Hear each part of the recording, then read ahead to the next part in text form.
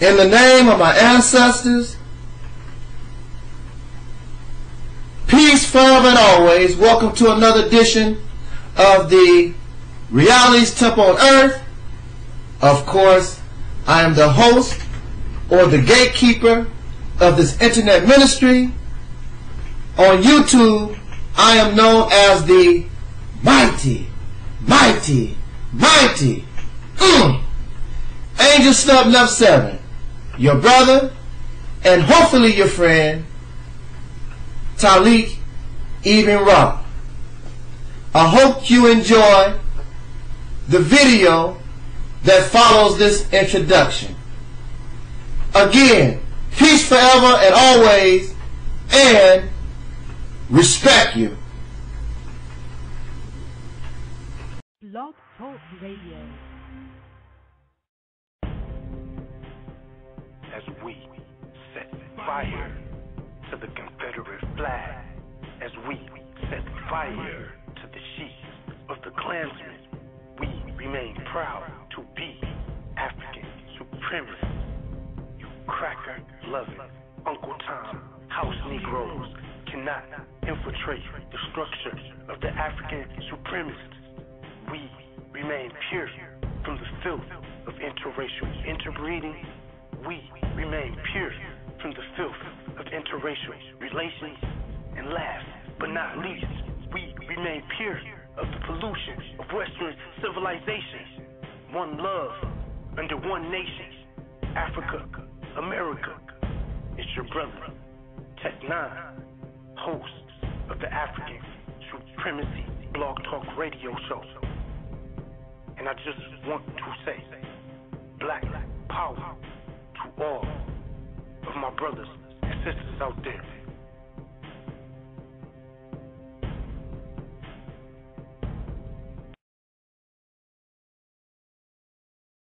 Shall lay hands on the sick and they shall recover. Oh, this is deep. Because those couple of verses I just read is the second foundational pillar to the Pentecostal church. So then after the Lord had spoken unto them, he was received up into heaven and sat on the right hand of God. Says who? And they went forth and preached everywhere, the Lord working with them and confirming the word with signs following. Amen.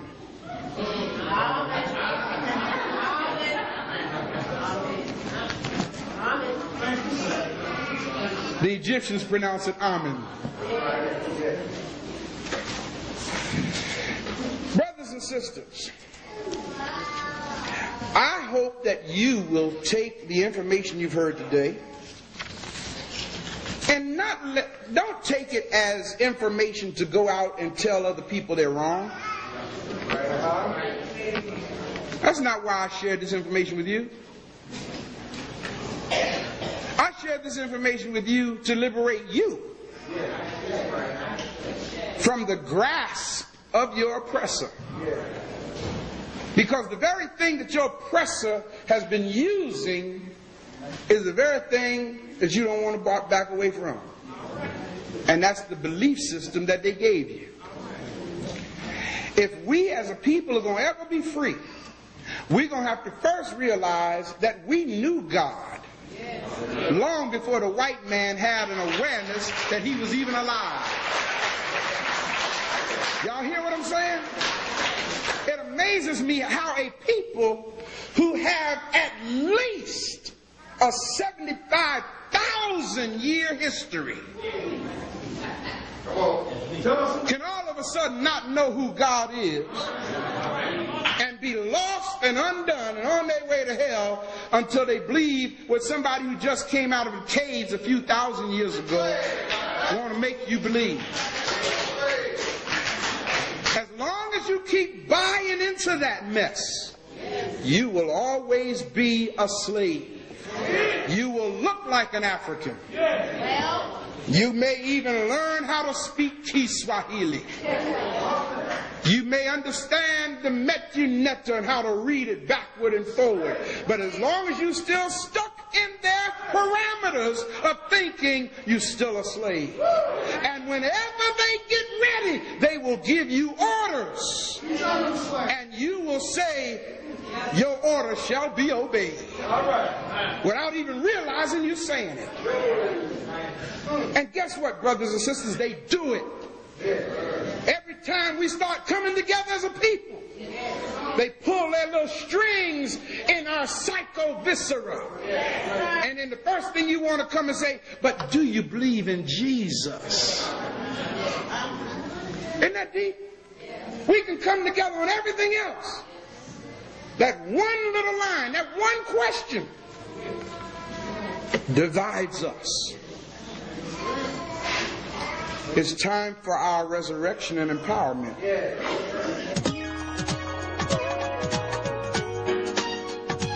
The message I want to share with you today is entitled Christianity and World Conquest.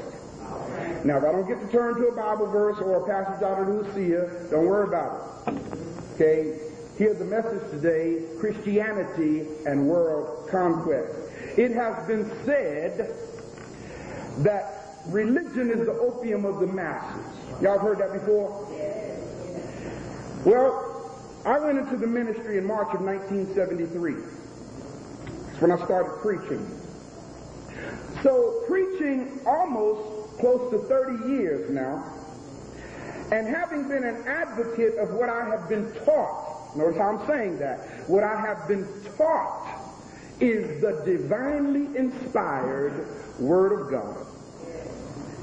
It has been very disturbing to me to find out that much of what I have been taught is, or what I've been taught to be the mind of God, is really nothing more than the personal scruples, desires of some of the most mentally twisted and sadistic European rulers in history. There's a book entitled King James VI of Scotland and First of England from 1603 to 1625. The author of this book is named Antonia Fraser. There's another book called The Wisest Fool in Christendom. The Reign.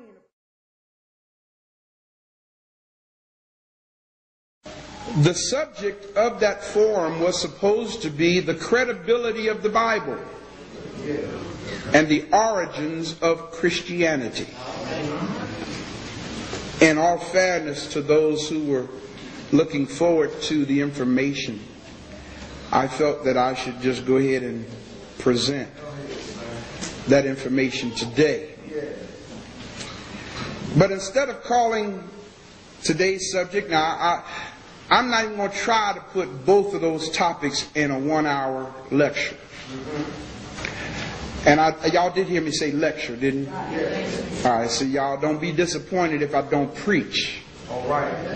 This morning, I want to give you some information. I want to give you some knowledge here today. Okay? Instead of calling this the credibility of the Bible, I want to call it the incredibility of the Bible. You know, it's really deep, brothers and sisters, because all through Bible college, all through seminary, in my higher schools of learning, I have heard my professors say so many times, the Bible is the most incredible book in the world. You know, I would hear my professors say, the Bible is just incredible. It's an incredible book. Oh, it's incredible. And most times when I have heard that word, I always perceived it as saying it's awesome. It's just that tight. It's just that right. You understand what I'm saying? You know, like when you say, ooh, that's incredible. That's incredible. And we take that to mean good. But actually the word credible is good. Incredible means not good, or not true, or not valid. You understand what I'm saying? Now you understand where words like "that's an incredible lie" comes from. You see what I'm saying? During my tenure as a pastor, as an educator, as a lecturer, I have come to realize, without doubt in my mind, that most people easily believe what they cannot prove.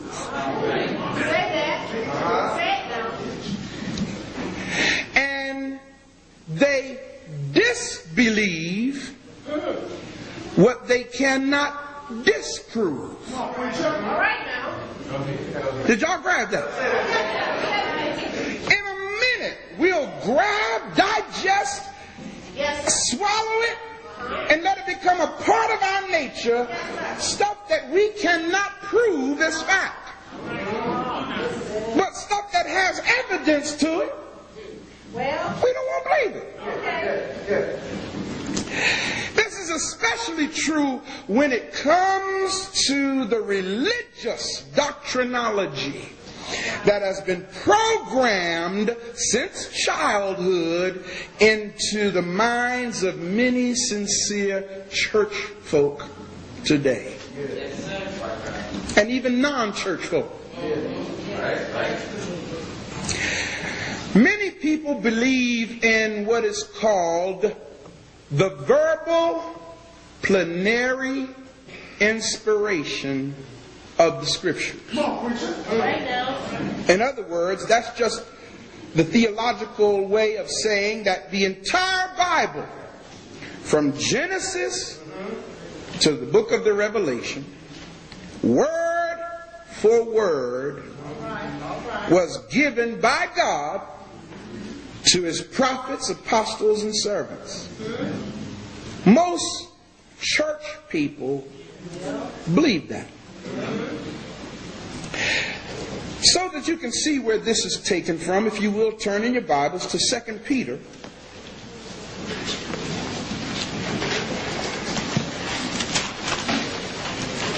The first chapter, the 21st verse. 2 Peter, the first chapter, the 21st verse. When you have it, say Ashe. If you don't have it, say not yet. The not yets have it. 2 Peter 1:21. Got to say Ashe. All right. Notice what the Bible says. It says, "For the prophecy came not in old time by the will of man, but holy men of God spake as they were moved by the Holy Ghost." Now, theologians and seminarians have taken this verse to say that the Bible is inspired from cover to cover. Even though it doesn't say that. That's what they made it say.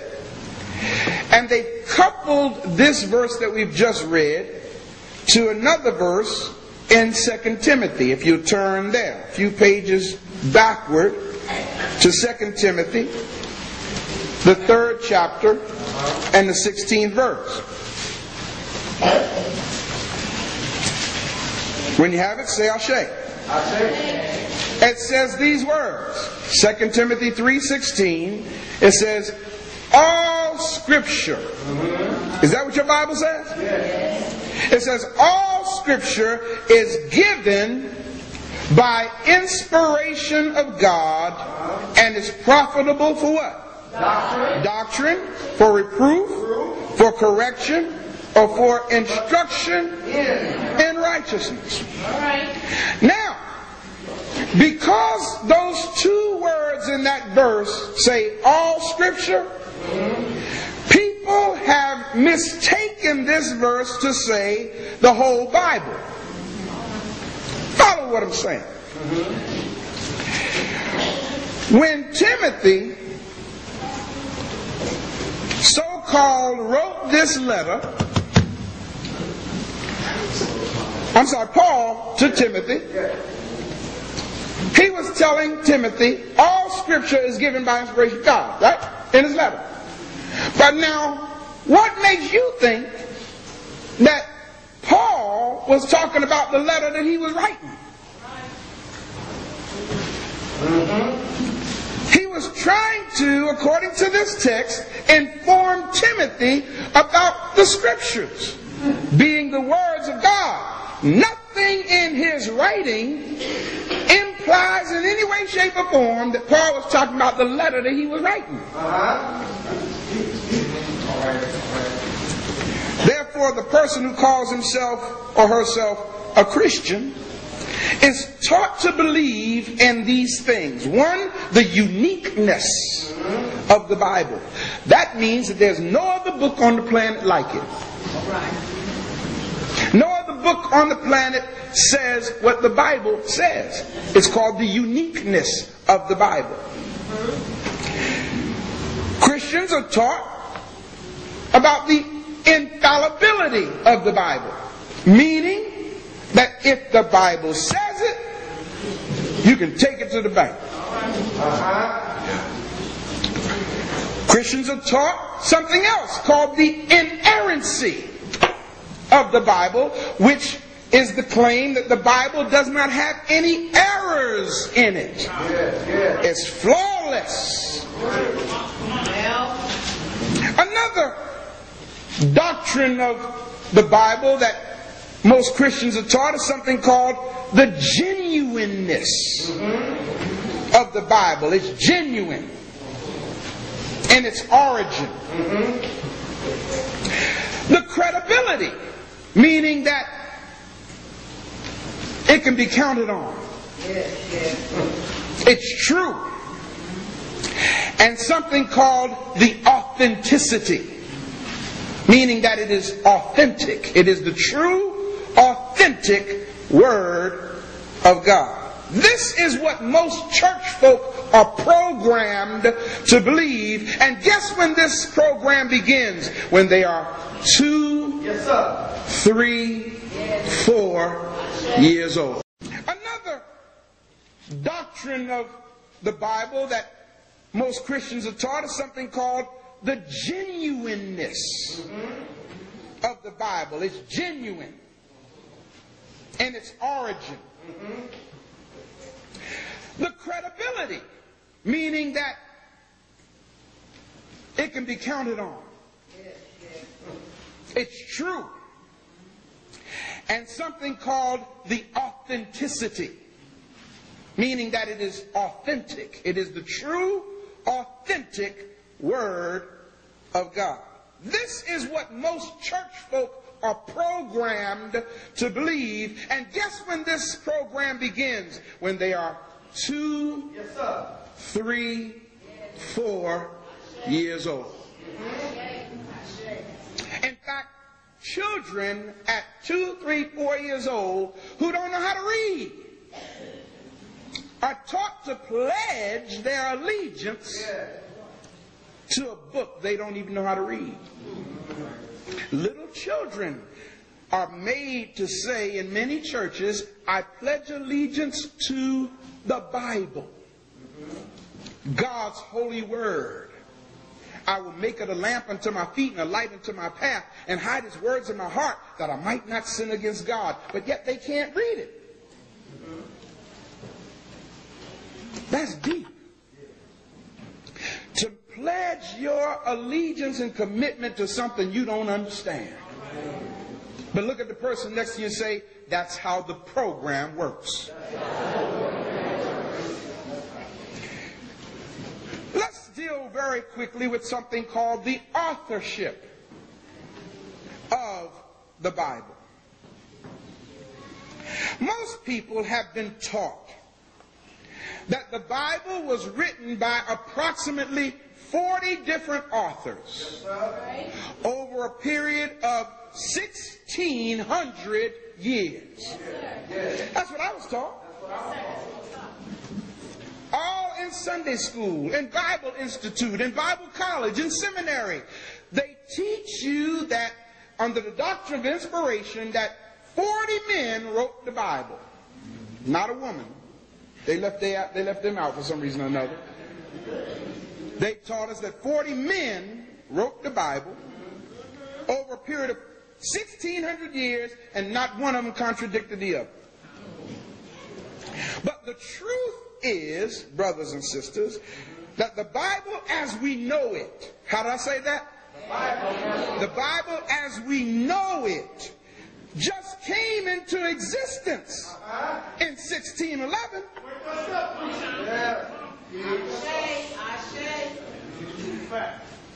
What we call the King James version of the Bible came into existence in 1611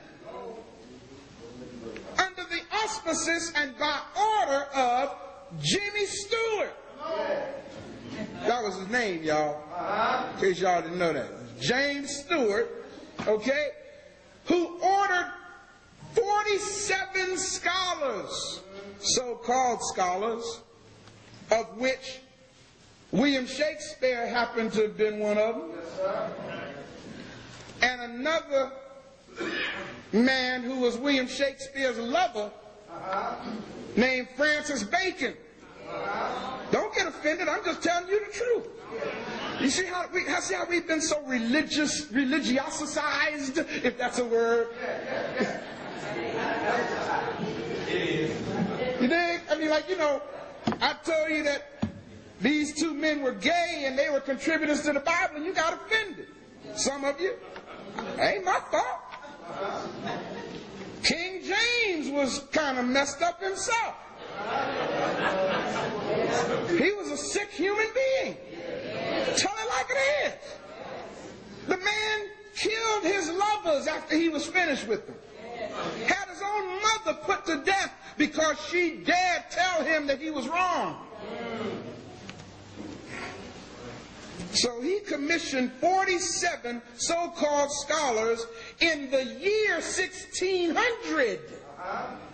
See the similarity? We were taught 40 authors over a period of 1,600 years. But the truth is, King James commissioned 47 authors in the year 1600 to compile the Bible that we now have, and they completed the work in 1611.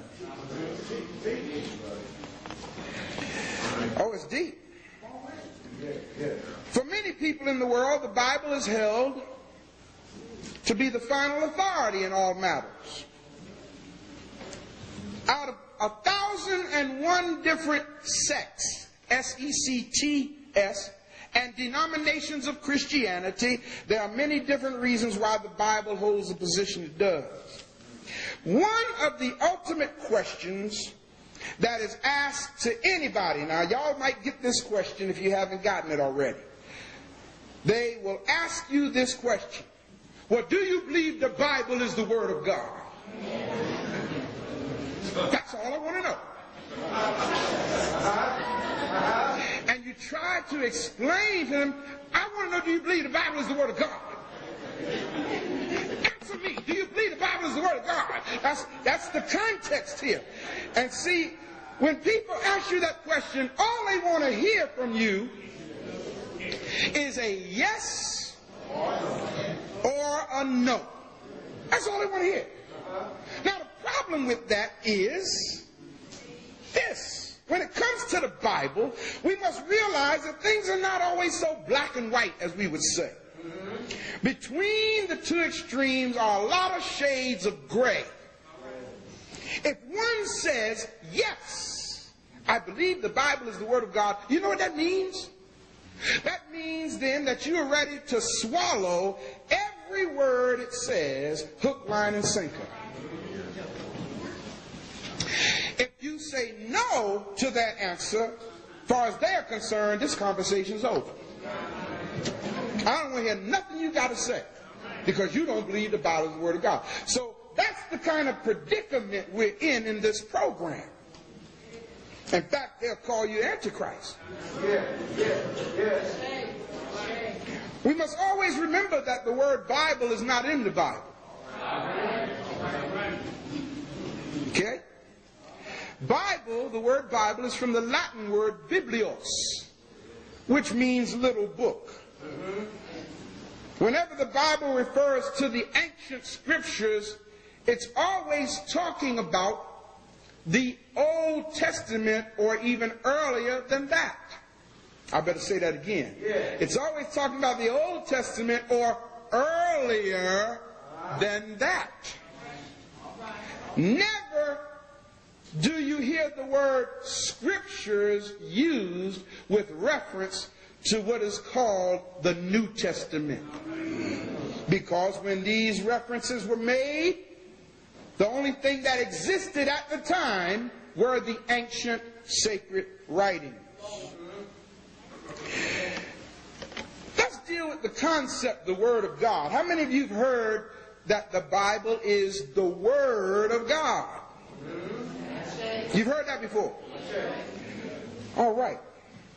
The ancient term, ancient African term, metuneta, translated into English means, metu means word or words, netta meaning God or gods.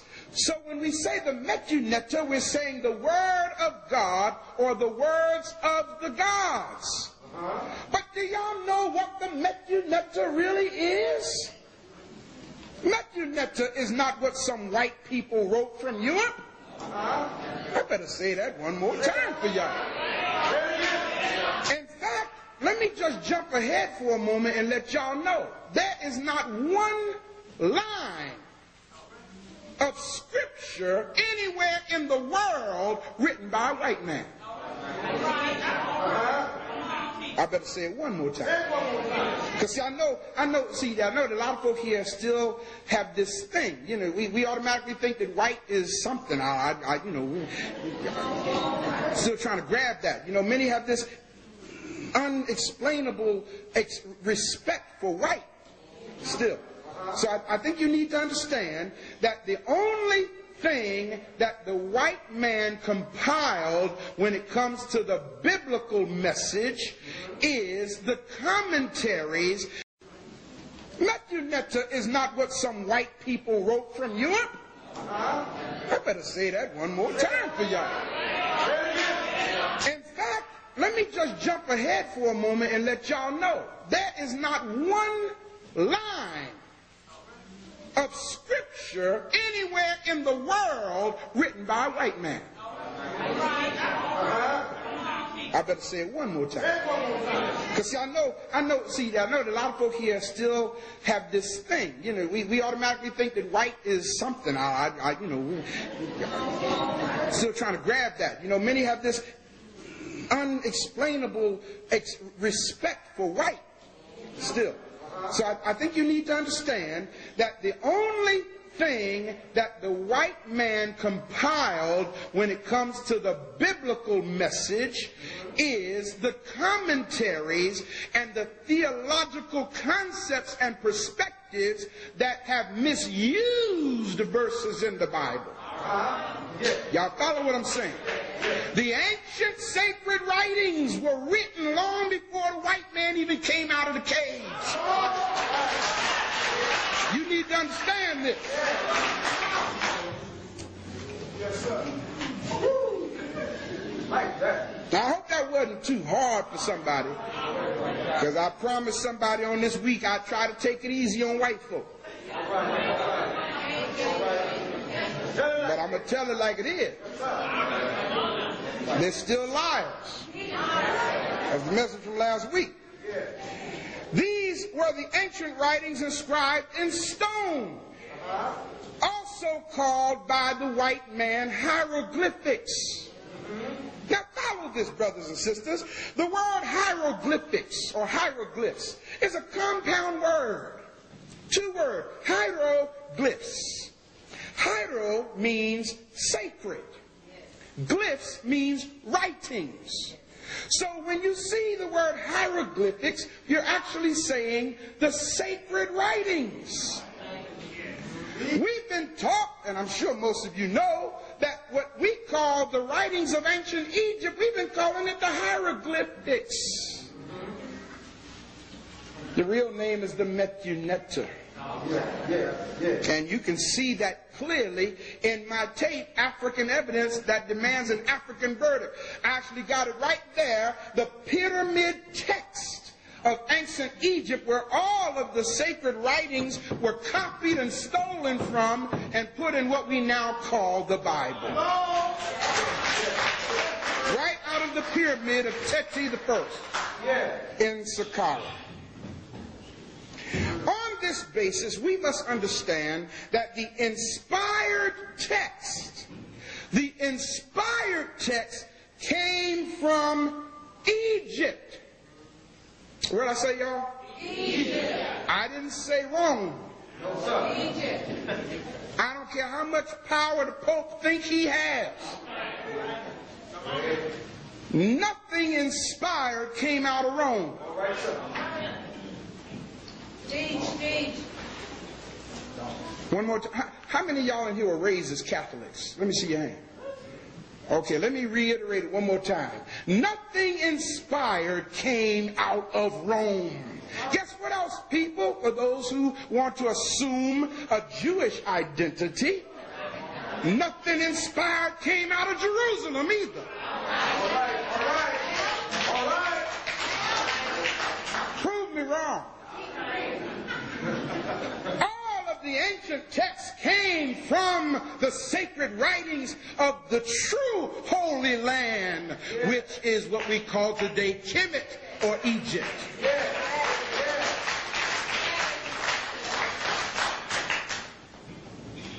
Pastor, why are you bringing all this out? Because the only way we're going to be liberated is we got to understand how we've been lied to. As long as you don't understand the lie, you're going to keep operating within the parameters of the lie. Once you see clearly the lie, then you'll step yourself up out of the lie.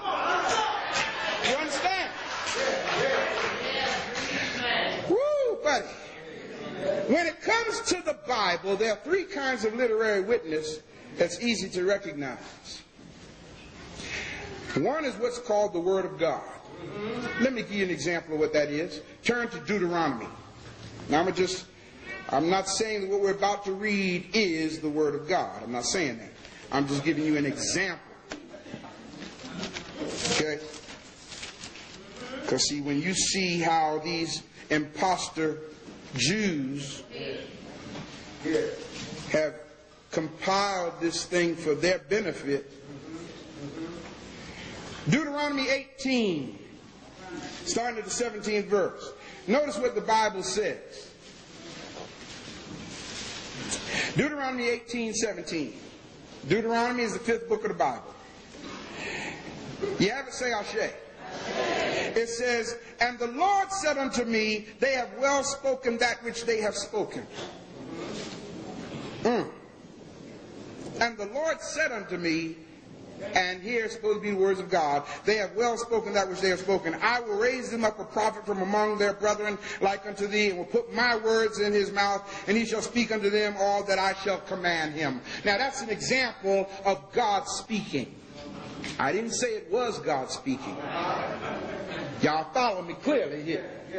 I didn't say it was God speaking, but since many of us are still Bible bound, let me give you an example from the Bible of what we would call the words of God speaking. Here he said, this is what the Lord said, and boom. The second witness would be considered to be the words of a prophet of God. Okay, let's look at Joshua, the 6th chapter. Next book over. Joshua, the 6th chapter, verse 6 and 7. You have it, say Ashe. All right, no problem. Just say, wait a minute. I thought that's just as good. Joshua 6 and 6. When you have it, say Ashe. That's a little bit more. Still got to wait? All right. Notice what it says. And Joshua the son of Nun, what did he do? Called the priests and said unto them, what did Joshua say? Okay, you ain't got to read no more. You get the point. In other words, in this verse, Joshua is not saying, the Lord said unto me, blah. This is Joshua talking here, according to this verse. Okay? The third witness is what we call the words of a historian. Oh, follow it as well now. Look at Mark, second book of the New Testament. Mark, the first chapter, verse 21 through 28. Now, what's really deep about this, as you read this type of witness, I want you to pay close attention. The book of Mark, the first chapter, the 21st verse. You have to say Ashe. It says, and they went into Capernaum. And straightway on the Sabbath day, he entered into the synagogue and taught. And they were astonished at his doctrine, for he taught them as one who had authority and not as one of the scribes. Now, what's deep about this is, here we have a third-person writer.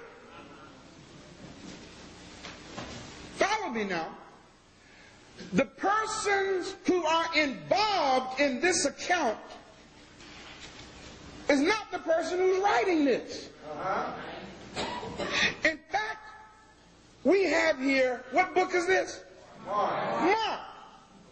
Mark was what we would almost call a knee baby at the time that this would have occurred.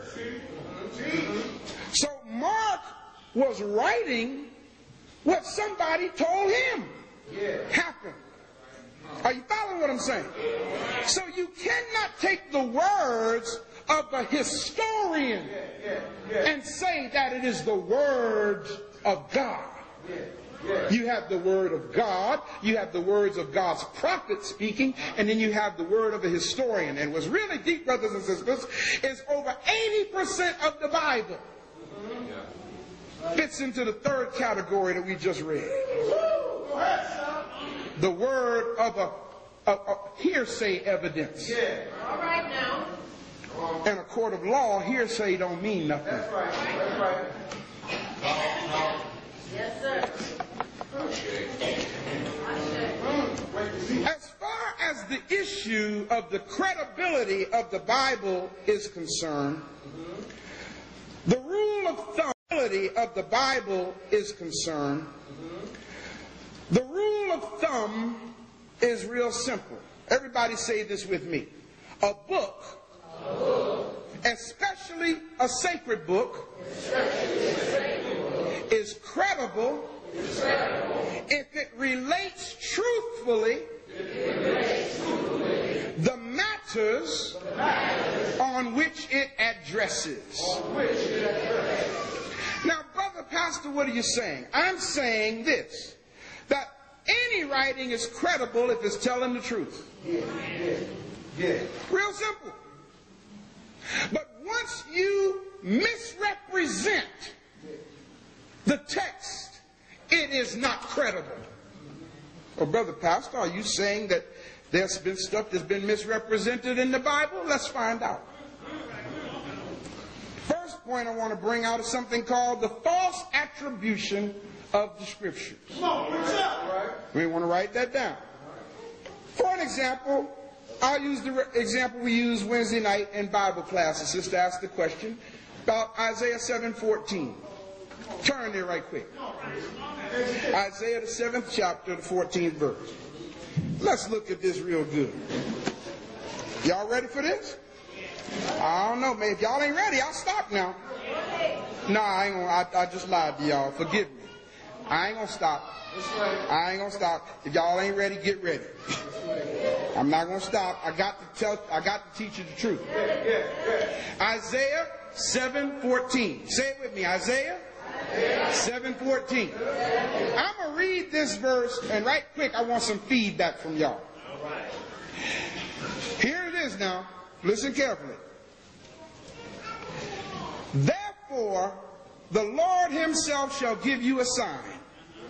Behold, a virgin shall conceive and bear a son, and shall call his name Emmanuel. What have you been taught that verse is talking about? Jesus' virgin birth, right? Haven't you been taught that? We've been taught that that's a prophecy of the virgin birth of Jesus. Now let me show you what I mean by false attribution, so that you'll know what false attribution is.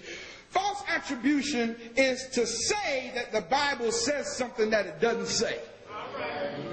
And make it doctrine. Keep your finger right there, okay? Turn to Matthew, the 1st chapter, right quick. Let's deal with this thing here. Matthew, the 1st chapter, the 21st verse. This is where the angel visited Mary in this text.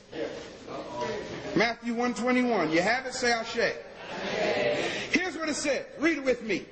And she shall bring forth a son, and thou shalt call his name Jesus. Wait a minute. Call him what? Jesus. Call him Jesus, right? For he shall save his people from their sin. And notice the 22nd verse carefully, people. Now, all this was done that it might be fulfilled, which was spoken of the Lord by the prophet, saying, notice what it said. Behold, a virgin shall be with child, and shall bring forth a son, and they shall call his name Emmanuel, which being interpreted is God with us. So you see in Matthew, the 1st chapter, they are saying,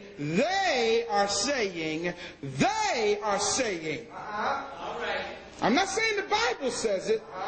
They, the compilers, the theologians, the programmers, are saying that Jesus being born in the 1st chapter of Matthew is the fulfillment of Isaiah 7:14. Do y'all see that? I don't want to lose you now. Y'all see that? Well, then let's go back over to Isaiah 7:14. One more time, I'm going to read that verse. Therefore, the Lord himself shall give you, put a circle around the word you. Because see, the first mistake, y'all think that you is you. First mistake right off the bat. Who is the you in this verse? All right, sir. The Lord shall give you a sign. Behold, a virgin shall conceive and bear a son. Put a circle around the word virgin. There are two words for the word virgin in the Hebrew. The first word is Alma. Come on, what's up? A-L-M-A-H, and the second one is Bethulah. How many of y'all have ever heard of a woman named Alma before? Alma simply means young maiden. Doesn't mean a woman who's never been touched before. Bethulah means a woman who's never been touched by a man. So you got two Hebrew words for the one English word virgin. In this verse, the Hebrew word is Alma, A-L-M-A-H, which means a young maiden. Now let's read it with that right meaning. Behold, a young maiden shall conceive and bear a son, and shall call his name Emmanuel. Notice the next verse. Butter and honey shall he eat. Nowhere in the Bible do we read of Jesus eating butter and honey. Oh, yeah. That he may know to refuse the evil and choose the good. Now notice the 16th verse. For before the child shall know to refuse the evil and choose the good, the land that thou abhorrest shall be forsaken of both her kings. What in the world is this talking about? What is this talking about? See, it's easy to make the Bible say what you want it to say if you're going to snatch a verse out of its context and fit your doctrine. And that's what they have done. This is not a prophecy about a virgin birth of Jesus. This is a prophecy to Ahaz. Look at the 10th verse. Moreover, the Lord spake again unto who? Ahaz. So now you know who the you is. In Isaiah 7:14, Ahaz was in war and he thought he was going to lose the war. So God sent Isaiah to Ahaz and said, listen, don't worry, I ain't going to let you be defeated in battle. Ahaz said, I'm going to lose this battle, I'm going to lose this battle. So Isaiah said in the 10th verse, man, listen, ask God for a sign. Ask him for a sign. Where the 12th verse, somewhere around there? I'm not going to ask God for no sign, Ahaz says in the 12th verse. 13th verse, Isaiah says, I'm tired of y'all people. Y'all getting all freaked out, nervous and everything instead of just trusting God. 14th verse, he says, listen, God's going to give you a sign anyhow. A young maiden is going to get pregnant. And she's going to bear a child, and his name is going to be Emmanuel, which means God with us, which is a sign to you, Ahaz, that when you go into battle, God will be with you. That's what this is. And if you look at the 8th chapter, the very next chapter, the 3rd verse, it tells you who the child was. It says, and I went unto the prophetess, and what does it say, people? And she conceived and did what? And bare a son. In other words, this son was Isaiah's son. The virgin was Isaiah's wife. Let's deal with something else. Let's deal with contradictions and credibility. Y'all don't mind this, do you? I got to take the sunglasses. I got to take the blinders off you. Contradiction. The biblical text clearly states 2 different genealogies for Jesus. Let me ask y'all a question. How many inconsistencies do you need before you come to the realization that something is not infallible? How many? Just one inconsistency, right? One contradiction, right? Let's go to Matthew, the 1st chapter.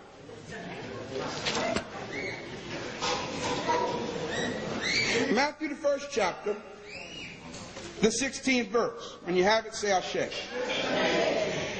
It says, and Jacob begot Joseph, the husband of Mary, of whom was born Jesus, who is called Christ. Do y'all see that? According to that verse, who is Jesus' granddaddy? Jacob, right? Joseph is Jesus' daddy, and Jacob is his granddad. Right? Jacob is Joseph's father. Jacob, right? Joseph is Jesus' daddy, and Jacob is his granddad. Right? Jacob is Joseph's father. Right? All right. Now look at Luke, the 3rd chapter.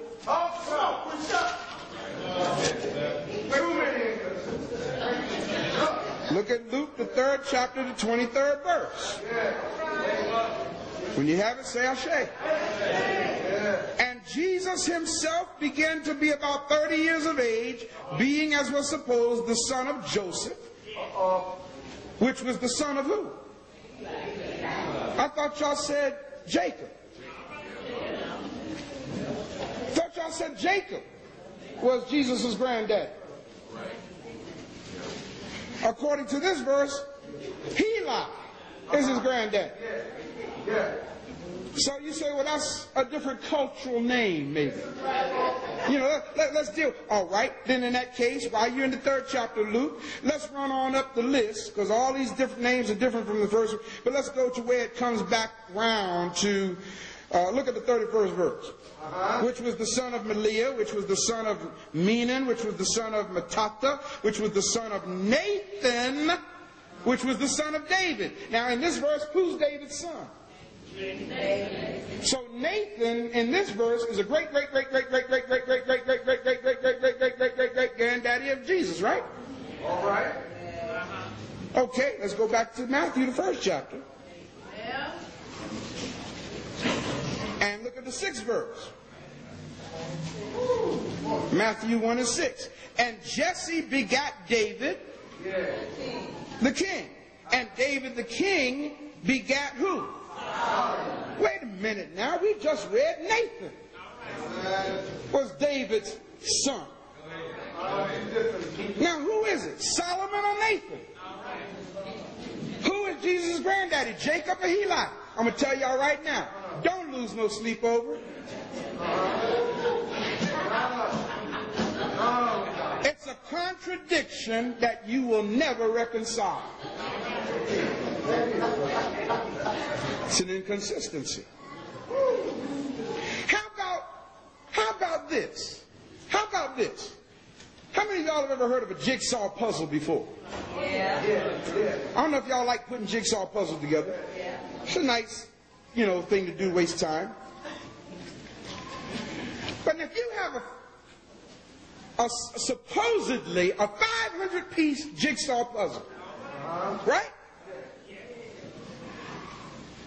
And when you pour all the puzzle pieces out on the table and start trying to put that thing together, you don't know it. All right. But there's only 342 pieces there. Are you going to ever put that puzzle together? You never put it together, will you? And what's sad about it is you will put all this time into trying to find out what piece goes where and putting it together, and you might get about 20-something pieces together in a little section that you found, and you start saying, oh, I'm beginning to see this thing now.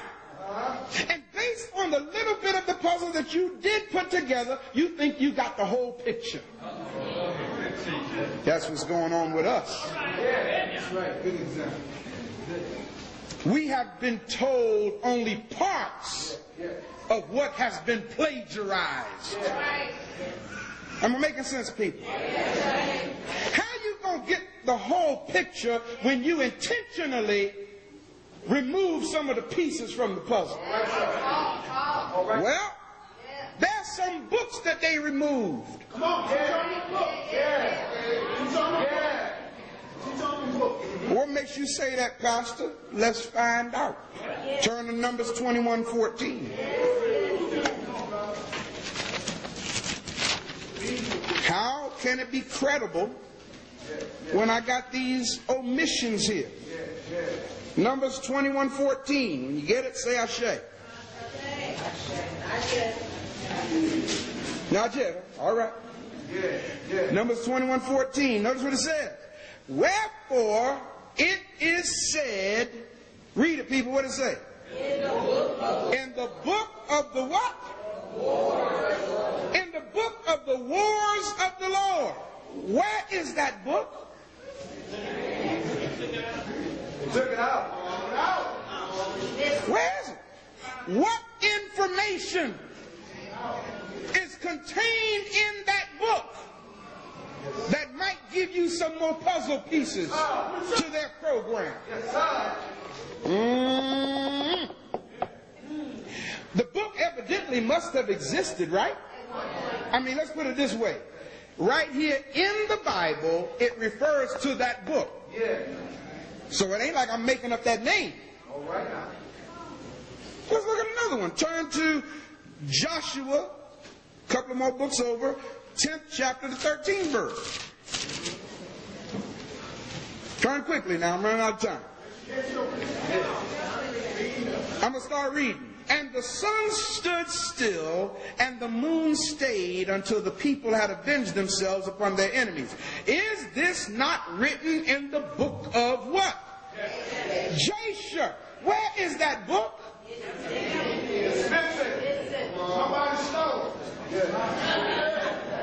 Where is the book of Jasher? I want to see what contents, what information is there. Oh, y'all, let's look at another one. Turn to 1 Chronicles 29. In fact, 1 Chronicles 29:29. 1 Chronicles 29:29. Now, some of y'all didn't know nothing about these books. Just like a lot of y'all didn't know Moses' daddy's name. And see, they didn't tell you Moses' daddy's name for a reason. That's right. Because see, Moses' daddy was also Moses' first cousin.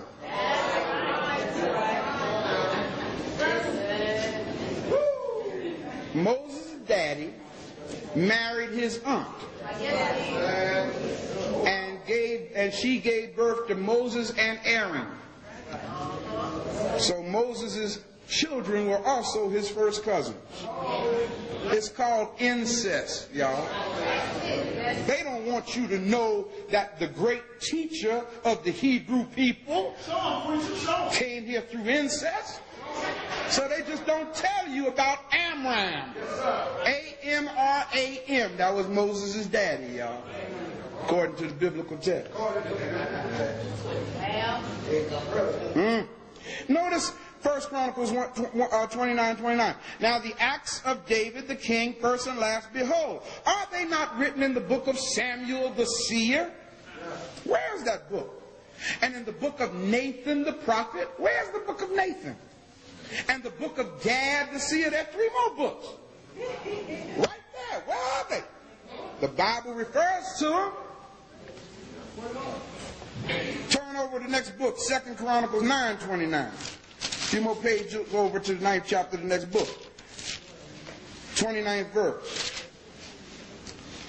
Now the rest of the acts of Solomon, first and last, are they not written in the book of Nathan the prophet, and then the prophecy of Ahiah, the Shalomite, and the visions of Edo? Where's the book of the visions of Edo? What is contained in these books that might tell us the truth about the liar? See, usually when there's something they don't want you to see. Let me close, y'all. I'll be honest with you, I could go on the rest of the day. But I'm almost out of tape. Let's deal with this last thing called interpolations. To interpolate means to polish, to dress up, to alter, to change it, to enlarge it, or to corrupt it by putting in new words, by putting in new subject matter. As an example, and the first interpolation that I can think of is Mark, the 16th chapter. Everybody turn there. Second book of the New Testament. Now, I'm going to close on this. This will be enough right here. Like I said, there's so much more that I could share with you. But the first thing I must do to liberate you from captivity is show you the true nature of your captors. Did y'all hear what I said? In order to liberate you from captivity, you must see and understand, whether you like it or not, the true nature of your captors. In Mark 16, the 8th verse, it says, and they went out quickly and fled from the sepulchre, for they trembled and were amazed. Neither said they anything to any man, for they were afraid. Do y'all see that? Now, let me see the hands of people in this room who's got some more verses in their Bible for this chapter. Raise your hand if there's some more verses there. In other words, after the 8th verse, is there 9th, 10th, 11th, 12th verse? There's some more verses? All the way to 20, huh? Now this is deep, people. Let me tell you what's deep about this. Take your time. Follow this well. Mark stops at the end of the 8th verse. Yes, sir. Yes, sir. Now, I don't know what kind of Bibles y'all have in here today, but is there anybody in here who has a Bible with the notation at the end of the 8th verse? Is there anybody here that got a notation at the end of the 8th verse, like an NIV, New International Version of the Bible? Anybody got that here? You don't have yours? Okay, I'll lift mine. All right. Is there anybody that got a footnote about verses 9 through 20 in their Bible? You got one, D? I got to add it. You have, what does it say? No, I put it before I got to add it. It actually says that? No. Oh, you put it in there. Now, I want somebody whose Bible actually says it. Nobody's Bible actually says that? What kind of Bibles y'all got? I know y'all just got devotional reading Bibles. There's just, y'all, that's why you need study Bibles. So when you're dealing with the that's deep. Nobody's Bible says this. Verses 9 through 20. There should be a notation somewhere in your Bible, maybe at the bottom of the page somewhere. Oh, you got one, Linda? Look, read it nice and loud. What does it say?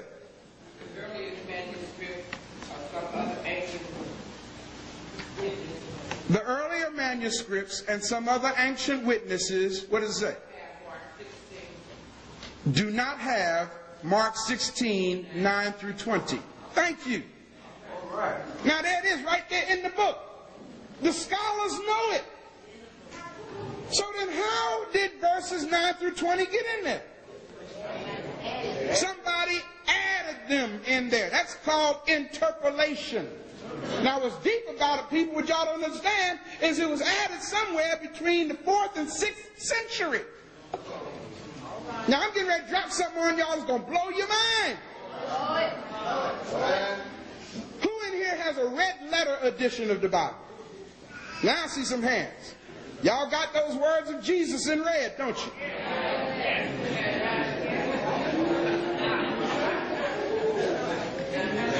Now this is deep. Now we're going to read verses 9 through 20. I'm going to read them real fast. But as I read them, I want you to keep in mind, even though a lot of these words are in red letters in your Bible, keep in mind that these were added centuries later, so Jesus couldn't have said it.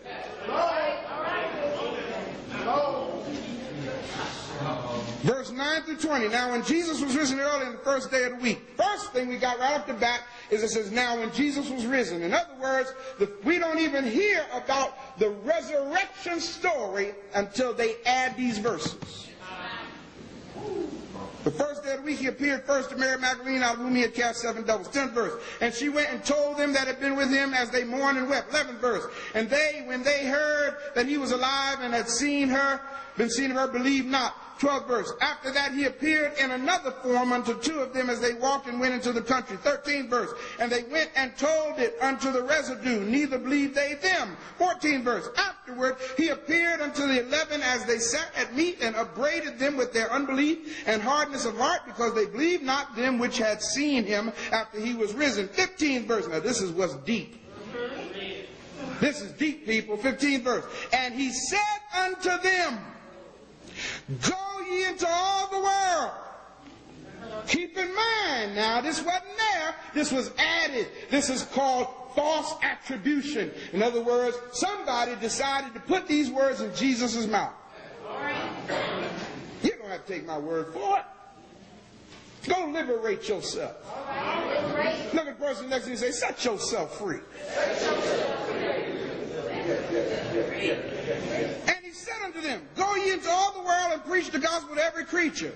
He that believeth and is baptized shall be saved. He that believeth not shall be damned. 17th verse, and this is for my Pentecostal brothers and sisters. And these signs shall follow them that believe. For in my name they shall cast out devils. They shall speak with new tongues. They shall take up serpents. And if they drink any deadly thing, it shall not hurt them. They shall lay hands on the sick, and they shall recover. Oh, this is deep. Because those couple of verses I just read is the second foundational pillar to the Pentecostal church. So then after the Lord had spoken unto them, he was received up into heaven and sat on the right hand of God. Says who? And they went forth and preached everywhere, the Lord working with them and confirming the word with signs following. Amen.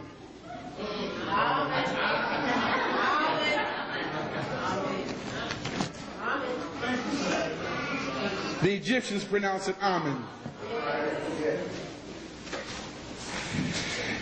Brothers and sisters, I hope that you will take the information you've heard today and don't take it as information to go out and tell other people they're wrong. That's not why I shared this information with you. I shared this information with you to liberate you from the grasp of your oppressor. Because the very thing that your oppressor has been using is the very thing that you don't want to back away from. And that's the belief system that they gave you.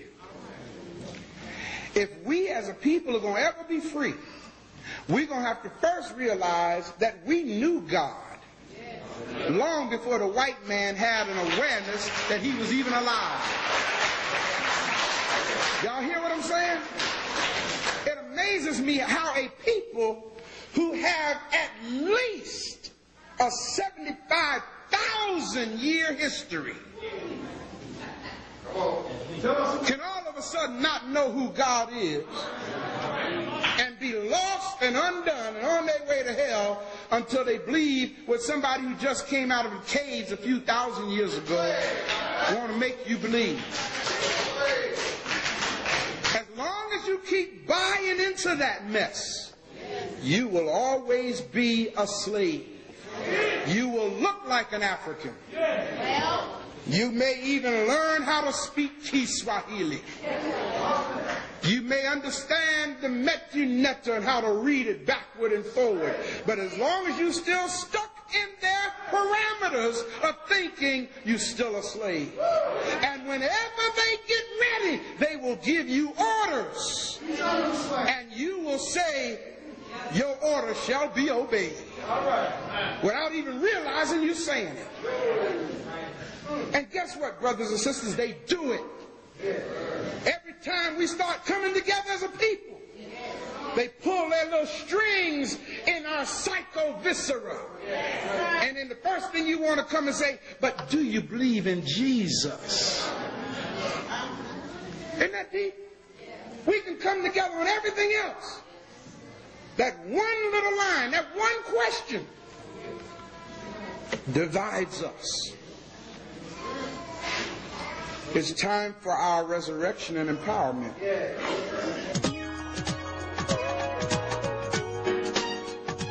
message I want to share with you today is entitled Christianity and World Conquest. Now, I don't get to turn to a Bible verse or to liberate you from captivity is show you the true nature of your captors. Did y'all hear what I said?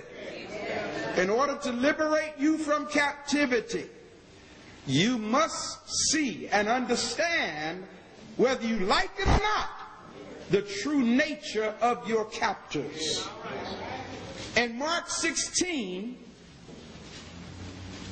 the 8th verse, it says, and they went out quickly and fled from the sepulchre, for they trembled and were amazed. Neither said they anything to any man, for they were afraid. Do y'all see that? Yes. Now, let me see the hands of people in this room who's got some more verses in their Bible for this chapter. Raise your hand if there's some more verses there. In other words, after the 8th verse, is there 9th, 10th, 11th, 12th verses? There's some more verses? All the way to 20, huh? Now this is deep, people. Let me tell you what's deep about this. Follow this well. Mark stops at the end of the 8th verse. Yes, sir. Yes, sir. Now, I don't know what kind of Bibles y'all have in here today, but is there anybody in here who has a Bible with the notation at the end of the 8th verse? Is there anybody here that got a notation at the end of the 8th verse, like an NIV, New International Version of the Bible? Anybody got that here? You don't have your? Okay, I'll lift mine. All right. Is there anybody that got a footnote about verses 9 through 20 in their Bible? You got one, D? I got it. You have, what does it say? No, I studied this before and I got it added. It actually says that? No. Oh, you put it in there. Now, I want somebody whose Bible actually says it. Nobody's Bible actually says that? What kind of Bibles y'all got? I know y'all just got devotional reading Bibles. There's just, y'all, that's why you need study Bibles. So when you're dealing with the that's deep. Nobody's Bible says this. Verses 9 through 20. There should be a notation somewhere in your Bible, maybe at the bottom of the page somewhere. Oh, you got one, Linda? Look, read it nice and loud. What does it say?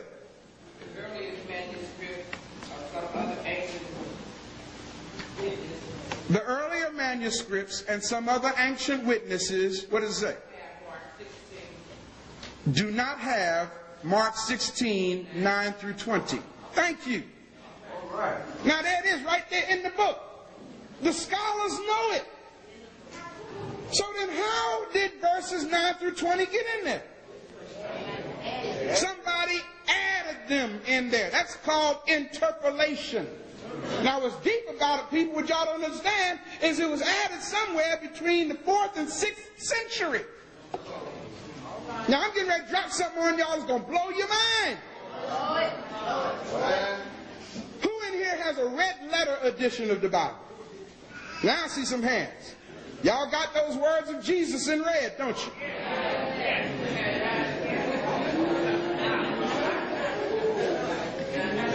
Now this is deep.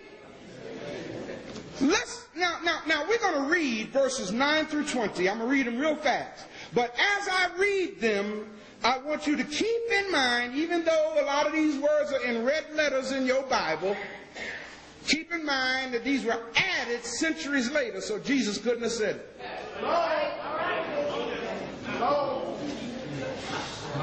Verse 9 through 20. Now when Jesus was risen early in the first day of the week, first thing we got right off the bat is it says, now when Jesus was risen. In other words, we don't even hear about the resurrection story until they add these verses. The first day of the week he appeared first to Mary Magdalene, out of whom he had cast 7 devils. 10th verse. And she went and told them that had been with him as they mourned and wept. 11th verse. And they, when they heard that he was alive and had been seen of her, believed not. 12th verse. After that he appeared in another form unto 2 of them as they walked and went into the country. 13th verse. And they went and told it unto the residue, neither believed they them. 14th verse. Afterward he appeared unto the 11 as they sat at meat and upbraided them with their unbelief and hardness of heart, because they believed not them which had seen him after he was risen. 15th verse. Now this is what's deep. This is deep, people. 15th verse. And he said unto them, go ye into all the world. Keep in mind now, this wasn't there. This was added. This is called false attribution. In other words, somebody decided to put these words in Jesus' mouth. You don't have to take my word for it. Go liberate yourself. Look at the person next to you and say, set yourself free. And he said unto them, go ye into all the world and preach the gospel to every creature. He that believeth and is baptized shall be saved. He that believeth not shall be damned. 17th verse, and this is for my Pentecostal brothers and sisters. And these signs shall follow them that believe. For in my name they shall cast out devils. They shall speak with new tongues. They shall take up serpents. And if they drink any deadly thing, it shall not hurt them. They shall lay hands on the sick, and they shall recover. Oh, this is deep. Because those couple of verses I just read is the second foundational pillar to the Pentecostal church. So then after the Lord had spoken unto them, he was received up into heaven and sat on the right hand of God. Says who? And they went forth and preached everywhere, the Lord working with them and confirming the word with signs following. Amen.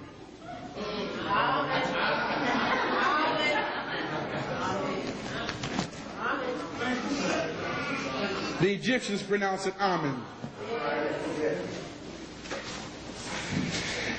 Brothers and sisters, I hope hope that you will take the information you've heard today and don't take it as information to go out and tell other people they're wrong. That's not why I shared this information with you. I shared this information with you to liberate you from the grasp of your oppressor. Because the very thing that your oppressor has been using is the very thing that you don't want to back away from. And that's the belief system that they gave you. If we as a people are going to ever be free, we're going to have to first realize that we knew God long before the white man had an awareness that he was even alive. Y'all hear what I'm saying? It amazes me how a people who have at least a 75,000-year history can all of a sudden not know who God is and be lost and undone and on their way to hell until they believe what somebody who just came out of the caves a few thousand years ago want to make you believe. As long as you keep buying into that mess, you will always be a slave. You will look like an African. You may even learn how to speak Kiswahili.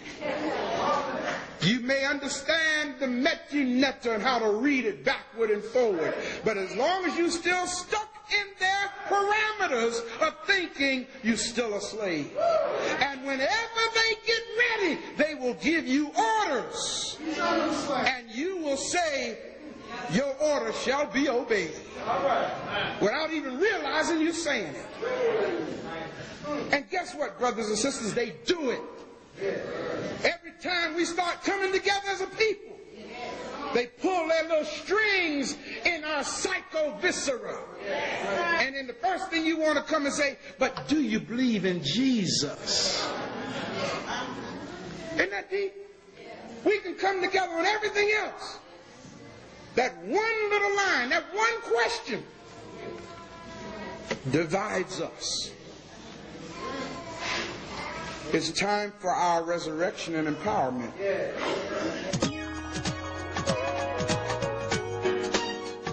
Peace forever and always.